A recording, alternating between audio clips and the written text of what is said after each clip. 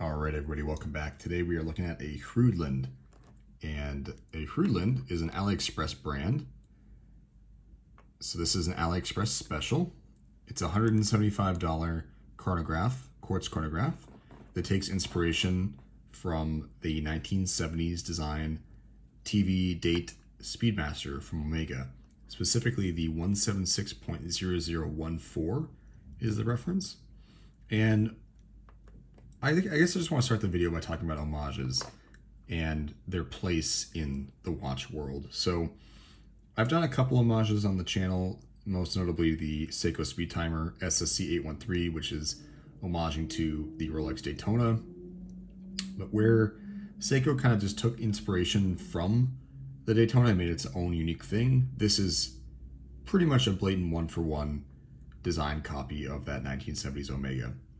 Having said that, that design is no longer available by Omega. You can't go into an Omega boutique and buy the 176.0014 with the Valjoux movement. So Omega just decided one day, hey, we're done with this movement, we're done with this design, we're done with this watch, we're not going to sell it anymore. And they discarded that design. So it's a 50-year-old design. It's no longer available for sale. And really, you know, there are a couple brands out there that do similar watches, like this Brew Metric, which we'll talk about a little bit. But for the most part, what Hroudland has done with AliExpress is bring a dead design back to life.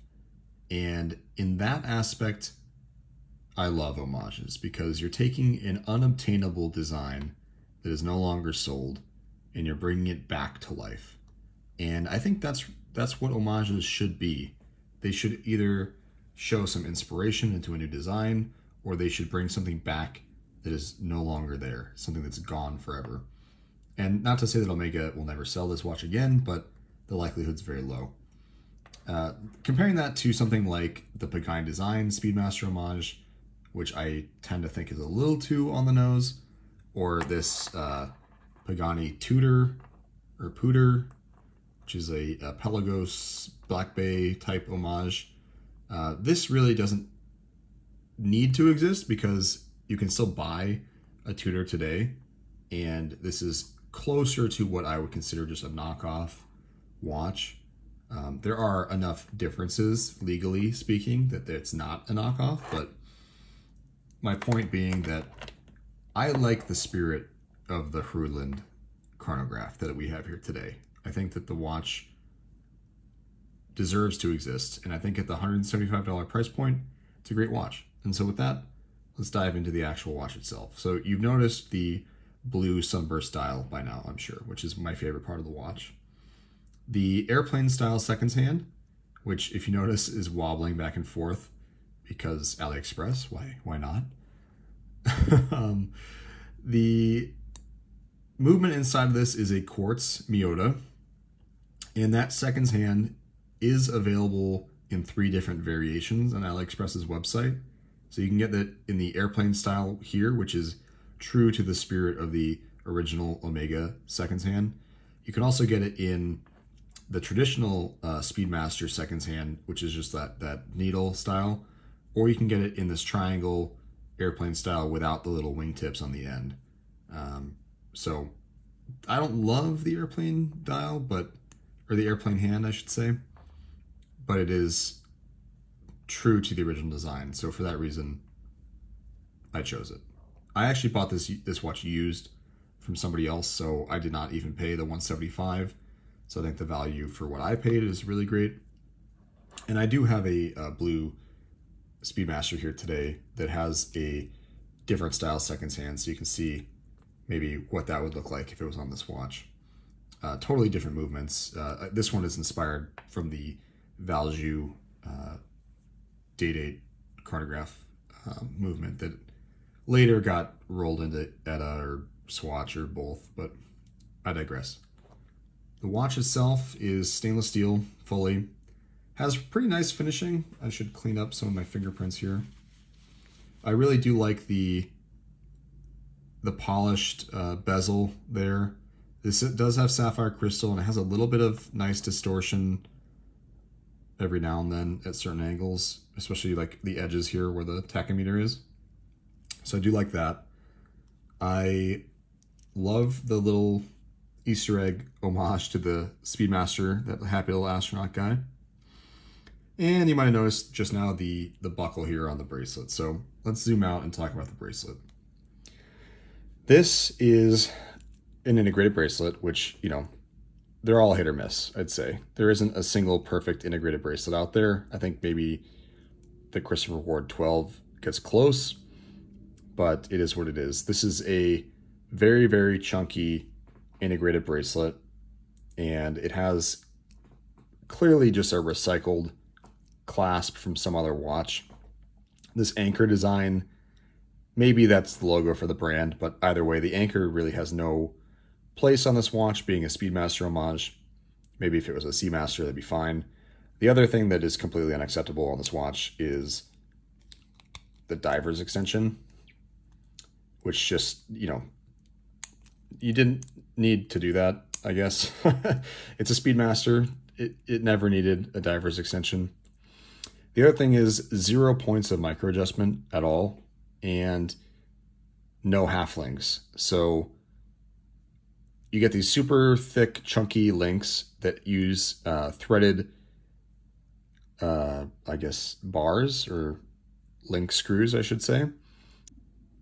So we're not talking about like cotter pins or pins and collars or anything like that. So it was easy enough to adjust it, and it actually fits pretty nicely on me. I'll take my Speedmaster off and show you how it wears. I really love the way that this watch wears, even though it does have very thick bracelet links. A little wrist roll for you. I think the watch is the perfect size for me, and by the grace of God, even though it has no micro adjustment and no half links, I got a good fit out of it. It's a little hot today in my room here, so it's a little tight, but I can still get like my whole pinky under there, so it's not so tight that I'm squeezing the life out of my wrist. But yeah, we are looking at a pretty good, handsome looking watch. The biggest issue with it that I have is the bracelet itself, and I'll give you some dimensions and show you what I'm talking about.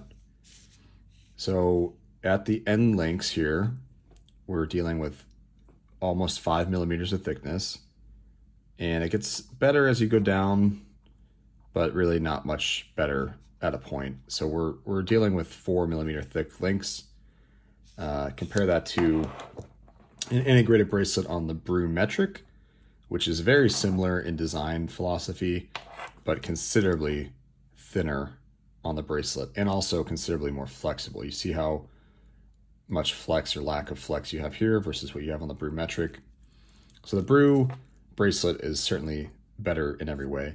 And in another iteration, maybe if Hroudland comes out with a second version and the bracelet's a little bit better, then the watch could be much improved. But you see micro adjustment on the Brew's clasp, no diver's extension. It's just a nice bracelet. And I'll compare quickly the two chronograph functions so you can see the difference. We have a mechaquartz watch on the right, which is a quartz battery powered watch with a mechanical chronograph movement, versus a strictly quartz Miyota Quartz here on the left. I personally would go for mechaquartz every time. It's just like the bare minimum for me.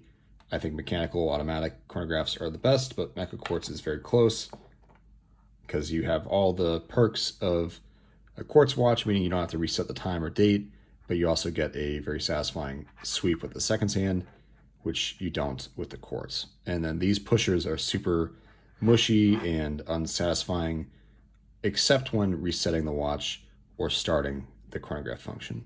I'd say the Brew Metric has better pushers in every way. So with that, I think we've covered all the aspects of the watch I want to talk about. And I would recommend the watch at 175 bucks. I think that you're getting a lot of really handsome design language out of the watch and some good history. I mean, it's, you know, you either like this style watch or you don't. You either like integrated bracelets and the TV style dial or you don't. And I tend to like both. So for me, this watch is a no-brainer. So I'll link the watch below with a couple other details about it, but if you have any questions, just hit me up on the comments. And with that, I'll see you guys in the next one.